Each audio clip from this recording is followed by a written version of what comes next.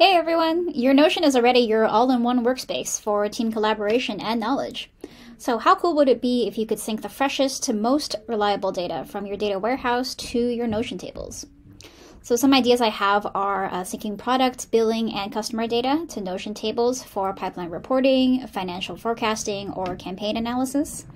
Also creating dynamic tables for weekly update reports that are automatically updated with data from the warehouse. And also enriching product research and engineering roadmaps with customer data from the CRM or from Google Sheets. Census makes it super easy for anyone to do more with their data and also get the data they need into all of their favorite business tools. So today I'm going to show you how to sync your warehouse to Notion in just a few easy steps. So in this example, I have a blank Notion table and I want to pull in a list of our latest customers. So first we're going to connect Census to Notion. I'm going to go to the Census app right here. I'm going to Connections in the sidebar, clicking Add Service, and then I'm going to search for Notion. Great. So we're going to be redirected to a page to log into Notion and then select the pages that we want to grant Census access to. And our organization is also called Census, which is why it says Census wants to access Census.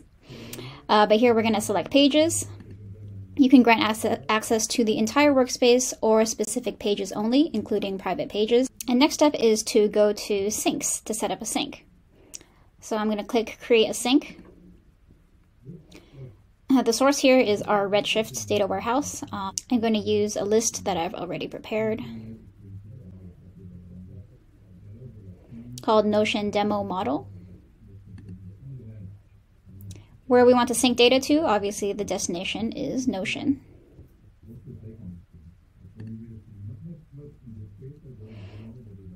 This is my Notion sheet right here, Census plus Notion Demo. For sync behaviors, you can choose either update or create or update only. For this one, I'm going to do update or create, but whatever fits your use case. And the next part is how the source and destination records are matched. If you're familiar with SQL, this is similar to a SQL join, where you're finding columns that match between two tables. So we're going to sync customer name to customer name. And then properties here are where you choose which fields are mapped between the two tables. So contract amount, it already automatically plugs in this Notion column header. Email, and contract start date. Those are the fields that we want. So we'll hit next once we're done here. Run a sync now and create sync.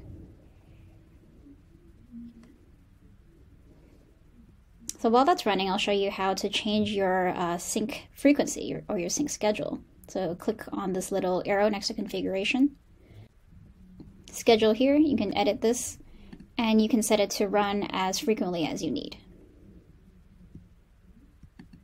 Great. Going back to the overview, you can see that the sync is now completed. 25 records updated.